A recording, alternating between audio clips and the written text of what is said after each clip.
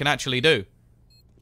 They do have a kit on 2 of their players. Zarte actually going to be rotating in and will be able to spot out Lol. That will give them back into a 2 versus 3 as another kill comes in. There goes Sergej, getting one of his own. And that nade is going to come pretty close to Asilium, but not quite close enough. They've still got to worry again about the man in Palace.